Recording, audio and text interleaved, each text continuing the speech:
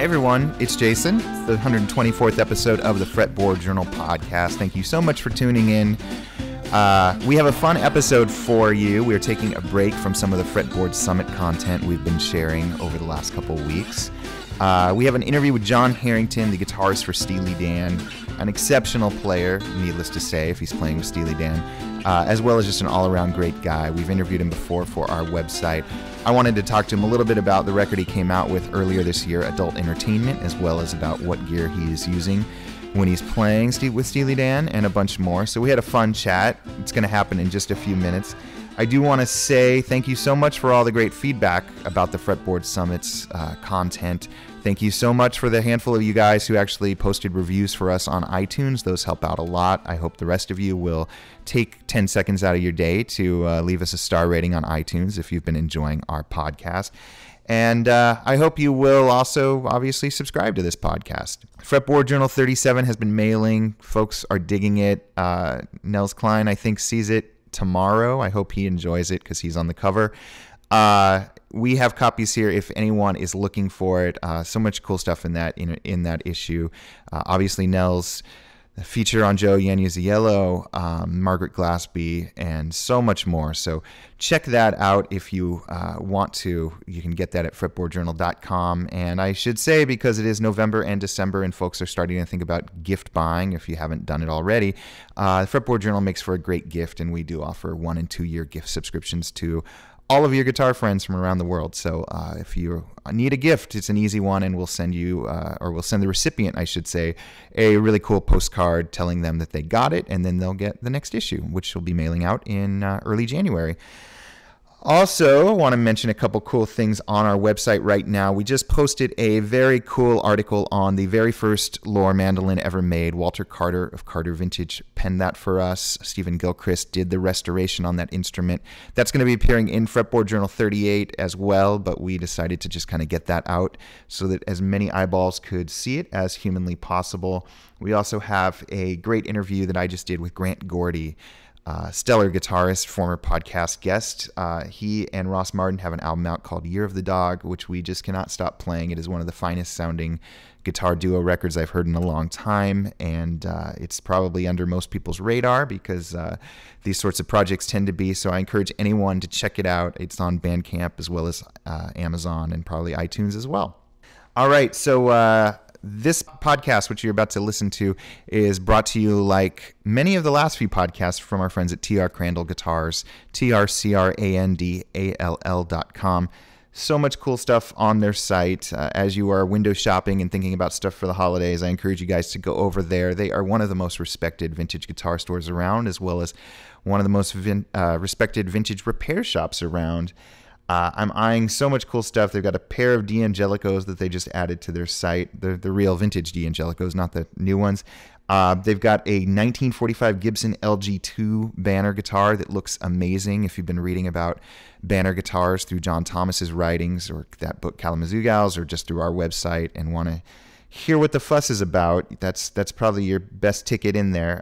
They've got cool K guitars. They've got so much stuff. I just love perusing their website, and I hope you will too. That's trcrandall.com. All right, we're going to get to the interview with Jon Herington. I do want to say this interview was done a few weeks ago, right in the midst of a Beacon Theater run for Steely Dan. So you get to hear a little bit about what goes into their live rig setup, as well as a bunch more. And Jon Herington's CD, once again, is called Adult Entertainment. And if you do a web search, I'm sure you'll find it. It is very good. Thanks so much for tuning in. Happy holidays, everybody. I'll talk to you next Friday. So, Jon, are you guys playing the Beacon Theater tomorrow? We are. We have 4 more shows this week. And Tuesday, Wednesday, and Friday, Saturday. And are you all set up there and everything, or there's their load in tomorrow? We've been set up. Unfortunately, after the first show, I think the band had to load out, and it's a particularly grueling load out because it's such an old theater. Because they had another show in there the next day or something. But I think we've been able to, since then, I think they've been able to basically keep it set up. They just had Seinfeld in there one night and had to push things to the back of the stage. But put some sheets over the amps. Yeah, they just put a curtain up or something, I think. So it's not too bad. So I want to ask you about Adult Entertainment, the new record, but I also walk me through what your rig looks like when you play with Steely Dan. Oh, sure. It's pretty simple. I think I have 5 guitars out there with me now. It's I mostly play the Gibson CS336, which I've been playing for years, and the guitar that gets the next most time is probably a Custom Shop SG I bought a few years ago, and then there's a Larry Wysocki made Telly that I play a bit, and an old Fender Telly with a middle pickup installed that gets a little time, and once in a while a sort of shrunken 335, a little like the 336 that Eastman guitarists made, and it's a nice guitar as well. So it's those 5 guitars, and let's see, the pedal board, if I can remember correctly, there's a kind of a wacky volume, wah-wah pedal that is kind of a modified Crybaby. I'm actually not sure who did the mods on it, but it's kind of cool because there's no on-off switch. You just you put your foot on it and it just starts working, and then you take your foot off and it reverts back to bypass mode. So it's pretty cool. I find myself using it a little more because it's so easy to access or something. And then I have a Hilton volume pedal in the line, where there's a Korg tuner that's out of one of the outputs of that, and then the guitar signal goes to, let's see, what does it go to next? Oh, there's a one of those RC boost pedals that what's that name? That company it makes. You know what I'm talking about, right? It's a white one. It's Exotic Effects. Yeah. Yeah.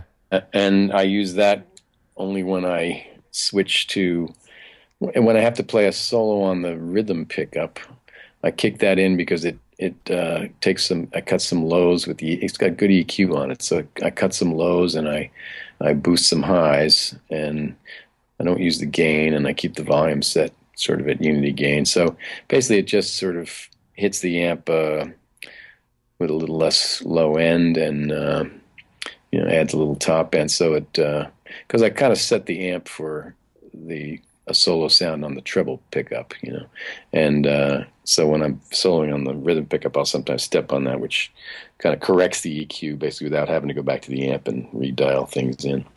And then it goes to just a clean boost pedal. I'm forgetting the company that makes it because it's sort of a strange name. Okay. But I use that when I switch to one of the Fender style guitars because they have so much lower output that they don't hit the amp as hard. So a lot of these things are just sort of little practical fixes to get the level and the EQ right on the way to the amp. And then the signal goes to the input of a Guytron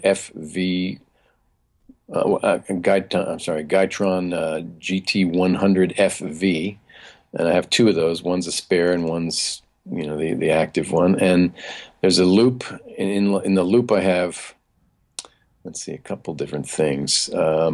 Strymon makes this kind of tape imitator sort of.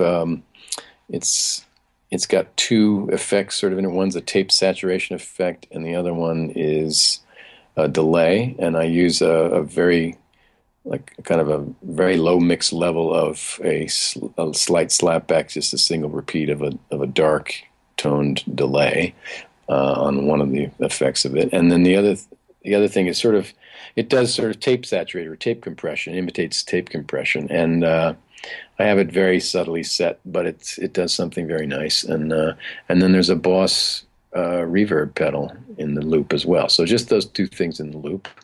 And I leave them on all the time, and so there's not much that changes. There's a channel switching pedal on the board as well, which changes the Guytron from the cleaner channel to the dirtier channel, and so that's kind of all. It's I mean, there's a number of effects, but I don't. It's pretty. It feels sort of like playing pretty much just into one or the other of the amp channels. It's pretty simple and straightforward. Not a lot of bells and whistles, really. And did you have much feedback from Donald Fagen on tone and what sounds they were going for, or is this kind of just your rig? It's been evolved over the years and kind of your deal. It's really my deal. They are unusual in as employers, in my experience, in that they have almost never told me, how to play something or what to play, or I almost get no instructions at all from them. I mean, over the years, I can remember maybe one or two times where somebody said something. The familiar story, the famous story that I tell is the one time we hadn't played Hey 19 in many years, and we played it at soundcheck because Donald wanted to put it in the show that night, and so we just started it, and there's a little intro, beautiful little guitar melody on the intro, and I sort of forgot it. I had forgotten it, and I just sort of improvised something and tried to get as close as I could, but I wasn't happy with it. And I had already decided I was going to have to go listen to the record and make sure I brushed up on it, because I like to play what's on the record there, because it sort of feels like a signature part, Sure. So at the end of that tune, Donald gets up from the piano. He kind of walks over to me, and he's got his head down, and he looks a little reluctant to say anything, but he says, "Hey man, that beginning line on the beginning of this tune," and then he stops himself. And he waves his hand. He says, forget it. He turns around.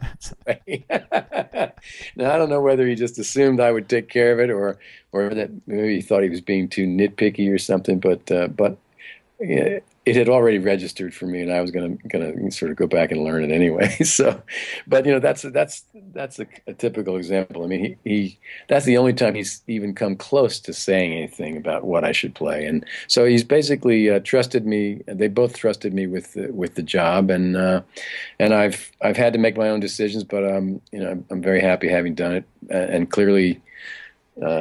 They're not unhappy with the choices I've made over the years, because this is year 16 for me with this band. Congratulations. So it's all right, So something's working. So. You guys tour a lot, but when you're not touring, are you still getting together as a band, or it just kind of you just wait till the gigs? No, we're really just hired on a project basis, either a record or a tour, and lately it's been every year a tour, which has been fabulous. We picked up the pace. When I first started working with them, we were averaging a tour every 3 years, and so now I think it's the last 4 years have been on years for the band. So I guess they don't want to put it down, and I'm afraid they won't pick it up again. Yeah. Well, and you tour with a lot of other folks, but how did this solo record or the trio record come about? Well, I sort of been in the habit of making records with my band since the year 2000, when I first decided it was worth spending some money of my own to sort of put a record together. It was the first year I was touring with Steely Dan. I thought it might be nice to have a little, personal sort of CD as a sort of enhanced calling card, and Sure. And we had been working together for a long time and writing songs together for many years before that, and. So I knew we had the material for a record back then, and we made the first one, and then it was about 10 years. I think it was 10 years. That record was called Like So, and the next one was Shine, Shine, Shine, which took another 10 years for me to get out. And right around that time, I hired an assistant to help me with a lot of the sort of grunt work of doing my own band and trying to book it and trying to get the records out there and selling them, doing the social networking and the website stuff. So and then the pace of writing and record making started to pick up, and we did a record called Time on My Hands. I think maybe only maybe 3 years after Shine, Shine, Shine came out. So, and then I think it was maybe 4 years later we just released Adult Entertainment, and Actually, that record kind of came about pretty organically because when we had done Time on My Hands, and we had been doing a lot of gigs in support of that record, trying to sell it, and because we were playing so much, we started getting a sense of which tunes were going over with the audience and what types of tunes were working, and I think we just kind of learned a lot about how to sort of narrow the focus of the writing to sort of, make it good for the live show. And so when those gigs sort of dried up and we had done all of them that I wanted to do, Dennis, the bass player, had an idea for a tune, and we got together just kind of casually on a weekend and came up with a song and finished it over the course of the next couple of days. And then, we sort of had an idea of the type of song we were trying to write, and then he had another idea for another one, and we got together again the next week, and I don't know, before I knew it, I mean, I wasn't thinking of making another record. We were really just coming off the sort of, the gigging that we had done in support of the last one, but I don't know, within a couple months we had enough tunes, so I said, well, maybe we have a record's worth of music here. And then the nice thing about it for me was there was something about the lyric writing, because Dennis and I were doing all of it, and we were kind of thinking in a certain way, and we were thinking about how the stuff would work live and trying to make sure that it would come off well that way. There was something about the lyric writing particularly that was sort of hanging together in a way that songs on all the other records never really did for me. And so, I don't know, just one day I said, well, you know what, I think we're just going to have to make another record. And it felt like it was in a hurry at the time. And the writing was the sort of easy part and the fun part. And then, and because I was working so much and out of town so much, the actual recording of the record kind of happened in like the small spurts that I was home. We did the tracking once, and then months later I began to overdub on it. Then months later we got around to mixing it and all that. So it was a slow. It wasn't actually slow. We didn't take that long to do it, but it was spread out over several years because I spent so much time on the road. So. And are you able to do lyric writing on the road, or do you kind of need a private place to do that? I typically don't do much writing on the road. I guess I have in the past a little at times, but no, lately I'm not one of those guys who is so overflowing with like lyrical ideas that I have to sort of write every day or anything. And I'm not such a dedicated writer that I make it a daily practice or anything like that. There was a time when I toyed with that, but lyrics have always been a lot harder for me to come up with than music, and they seem to sort of require a good idea. And for me lately, the collaborating with Dennis has really helped, because it's kind of helped motivate me, because I like putting the tunes together for a record. I have enjoyed that, but once the record's done, I haven't been. I'm not sort of writing tunes all the time, and I don't know if that'll change or not. But that's been the way it's been for the last couple of records, at least. So. And when you went in to finally record these songs, was it the Gibson again? I used a bunch of different guitars. Yeah. I did play the Gibson on a few things in the tracking, and we did track, the three of us, drums, bass, and guitar. For all of these tunes, but then over the months that we worked on the overdubs, especially, there are several of the tunes where some of the guitar didn't survive. The original guitar, and I replaced it with either better parts or better sound or different sound as things evolved. There's a lot that did stay, but there's quite a lot of guitar that was added in the overdub phase too, which I always enjoy. And but on the tracking, I did play the 336 a bit, and I played a Gretsch on a few tunes.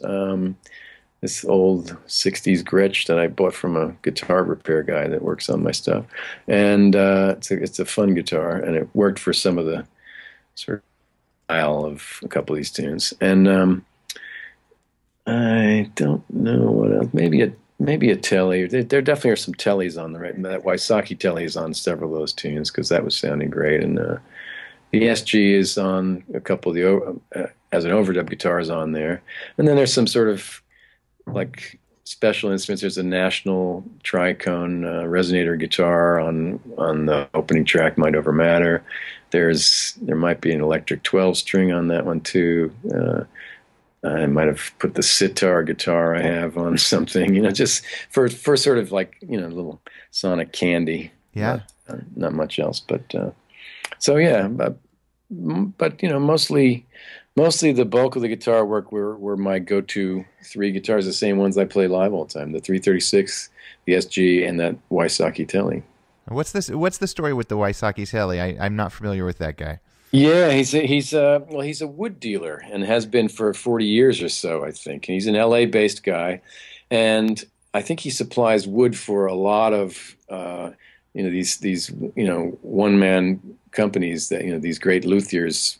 I think mostly for acoustic guitars, maybe even for classical guitars. Sure. But he's he makes lots of trips scouring the world for great wood, and so he has a great supply. I know, and he makes a fabulous, very vintage-sounding telly that people rave about, and I've had one for, I don't know, maybe it's 3 years or so now, and it's just brand new. The thing, it just ringing, and it sounds old and beautiful and in the best way, and of course it's brand new, and he does great work, so it plays beautifully, and it just has a ring and a liveliness that I've never had in a telly. It's fabulous. So yeah, he's just one of these unusual finds. They're highly regarded, and I don't think there are too many of them. And how'd you find out about him? It was through a friend. My friend Kenny up in Connecticut had one and was raving about it, and I got to play it on a gig up there once. He lent it to me, and the only mod I made Larry do was to add string trees up on the headstock, because when I borrowed Kenny's instrument, I got overzealous with a bend on the high E string, I think, and it came out of the nut slot. So I said, "Oh no, this is not good," So, but and Larry somewhat reluctantly agreed to put string trees on there for me Nice, because I had that accident. He didn't like it because he doesn't like to mess with it at all. He's a purist about the wood, and the fewer things you screw into it, the better for him, I think. But he accommodated me, and it's a great guitar. It's a fun guitar to play. And being a wood dealer, is this like exotic wood, or is this just a simple ash or maple? Well, I think it's pretty good wood. I mean, I know it's good wood. It sounds fantastic. I think I don't know, there might be some maple on the neck. I think might have come from, I don't know, deep in Lake Michigan from some like some boat or something. Sure. One of those stories. I think these guys, yeah, it's some funny story. I wish I remembered the details more, but and I think there's some kind of swamp ash, body. I don't really know where it came from, but no, I trusted him to pick the right thing, and like I said, it's so alive sounding. It's remarkable. Yeah, I'm curious. You've got this solo career. You've got this new record out. You've got the higher profile Steely Dan stuff. Do you still take on the little odds and end gigs, the little session work things that nobody ever talks about? Occasionally, Yeah. although I have less and less time to do it, because this year I think the road work has added up to, I think, over 6 months. I was averaging about 6 months a year for the last couple of years, and then this one I think is actually tipping into that area of more time away than at home, which I'm not sure I love, but it's all work I love to do, so I don't want to say no to. It's mostly a combination of working with Steely Dan and a singer named Madeline Peru, who Sure. I've worked with for 10 or 11 years now, and she likes to work a lot, and we travel a lot. So that really is the bulk of my work. But no, I still will do a little project here and there. Most of them now are, and I try to engineer it this way. Rather than going to a session at a studio, I have people send me stuff, send me tracks, and because I have a little studio of myself that I share with Jim Beard, the keyboard player in Steely Dan, and an old buddy of mine. And I have an ISO booth where I can put a guitar cabinet, and I have all my guitars here, all my amps, and I have good mics and a couple good mic pre's and good converters, so I can do like high quality guitar overdubbing here. We couldn't record like a drum kit in any kind of professional way here, and we don't try to do that. But it's a great thing it's a great overdub studio, and so I have people send me tracks, and then I just I add guitar tracks and send them back on the internet, and so it's a great way to do it because I don't have any producer breathing down my neck. I can do it when I'm in the mood, and if I have the urge to try a different effect or a different guitar, it's right here. I don't have to say, oh, I wish I'd brought that guitar, or I wish I'd brought that effect. That's what happens when you go to the studio sometimes. So I love to do that, and because I'm away so much, I don't do as much of it as I used to, and I do some teaching when I'm home too, and sometimes even online I can do a Skype lesson with somebody. Yeah, you're still doing those? Yeah, once in a while. There's a handful of students that seem to want to stay in touch with me, which is very nice. Yeah. What's your survival strategy for being on the road that long? Do you have a routine? Yeah, sort of. I mean, I kind of. I mean, for the last 16 years, I've been out so much that I've realized that in some ways, that I have more free time when I'm away than I do when I'm home. I mean, it is a kind of a simplifier of my life. When I'm away, because there's really just the single responsibility when you're away, and when you're home, you're always juggling things. There's often social obligations, family obligations. That's where your residence is, so you're busy with stuff like that. I've got the studio as well as a residence, so there's always a lot to do and lots of stuff, and there's a liberating kind of thing about being on the road, and I find I read more, I get more exercise, and I just have generally more time to myself. So I do like that part of it. If it's too long, I can get a little stir crazy and get a little restless and anxious to be home. But mostly. I've got my morning routine. I usually try to find a coffee shop that's a good one, but a good walk away, so I get a little exercise in the morning. Sure. And I'll sometimes get on the treadmill, and I'll do some regular sort of like exercise in the room, and just sort of some stretching and posture sort of exercise stuff, which kind of keeps my left arm in check, because I've had some issues with, some injury issues that do affect my playing, and try to keep them at bay, and the stretching, and it's kind of like similar to yoga and posture exercise, kind of stretches and things like that. But so that seems necessary and helpful, and I think it kind of gives me a little bit of a routine. Does sort of keep me a little more on track, Yeah. And are you home for a little while now? Well, not too long. I've been home for actually most of September. I was home, with the exception of maybe about a 10-day trip with Madeline Peru to promote a new CD she has out. But then I've been home for the month of October to do this little Steely Dan mini residency at the Beacon Theater.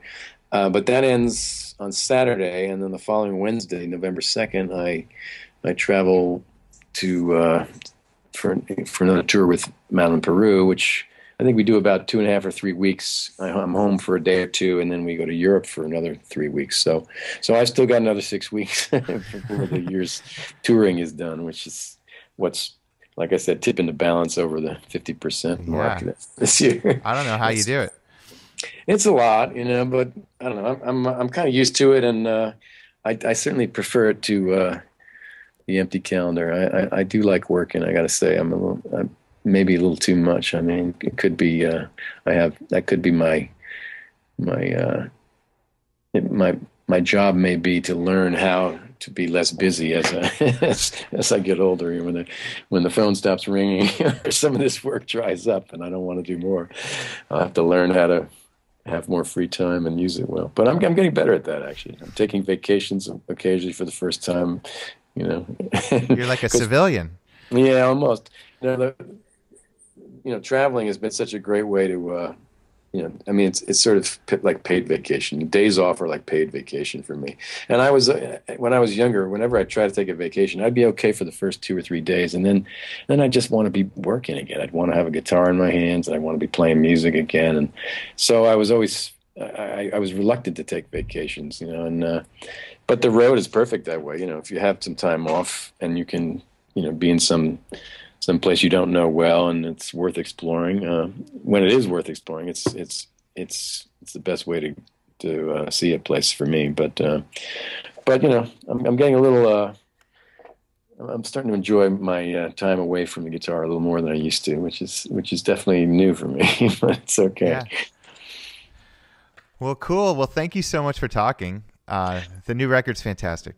Oh, thank you. Yeah. I'm glad you're enjoying it. I appreciate your checking it out. I have not heard the other two, but I don't know. It sounds like you like this one the best. Well, I suppose, I mean, there's something nice about that. I mean, it's freshest, I guess. There is something I like the best about it. I think it holds together as a whole work a little better. It feels more focused in terms of the lyrics and the attitude and the sensibility. But I still enjoy the other ones, and there are actually 4 of this. This is the 4th of the songs. But I like different ones for different reasons. That Time on My Hands I had the attention of putting the guitar in the forefront of that record.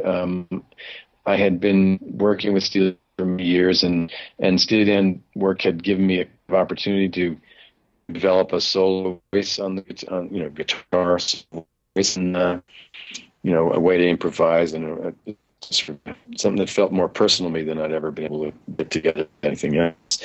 And of course, that was happening in my band as well, but for some reason, it had never gotten on a record in a way that it seemed to naturally come out on Steely Dan gigs. So before we made Time on My Hands, I really decided I really wanted to make a record that was in a way built around room for me to stretch a little on the guitar and to play longer solos and to play in a particular style, and that I had, again, been working on, and that I felt I had made some progress on. So I was going for a certain kind of guitar tone on almost all the record, and a similar tone on all the record, and I was going for songs that would allow me to stretch out a little bit, and that was really the whole point of that. I wanted to make sure that the songs didn't suffer as a result, and I didn't want them to be just these kind of cheap vehicles for me to solo on. But so we worked very hard to make sure the songs held up as songs. But when we were done with that whole project, and that was the last record before this new one, I just didn't want to do that. It was kind of a little unnatural to do that. I liked the way it came out, and it was good for me to stretch a little, but it was hard work, and I didn't want to do another record like that. And I didn't plan to do another record. And when we started getting together and writing these tunes, and they came out sort of naturally, they came out as tunes that were really songs first again, which was more like I was used to writing. And I had a blast putting guitar on those songs when I sat down to do it, but there was nothing premeditated about the kind of guitar sound or the kind of style or anything on Adult Entertainment. And in a way, it feels the most natural or spontaneous. And again, because the songs were designed as songs first, with no thought about another agenda, like playing guitar and presenting myself as a guitarist a certain way. They have a kind of an easy, sort of natural and fun appeal to me. So yeah, I mean that's what I'm liking about that record. But I love that Time on My Hands feels like a real document of a certain kind of thing that I was sort of proud to be able to get together, and I think it's well represented on that record. So I like that one for that reason. It's so they're like different children. You get to like what's good about them and accept their quirkiness. Whatever. Right. Totally. Well, what's the best way for folks to pick it up? Amazon? Well, the best way is probably to go to my website, because we have a store tab on my website, which if they think in threes, they'll get the spelling right. It's JONHERINGTON.com, and it's there, and that's the best thing for me if they go right to the store to buy it, because then they can see everything else that's available there. But of course, it's available on Amazon, I'm sure, on iTunes, on cdbaby.com. I guess that's about it. The places everybody shops for it, and I think you can probably find it on YouTube and Spotify now, and everywhere. It should be easy to find. All right. Well, thank you so much, Jon. Jason, thank you. Great to talk to you.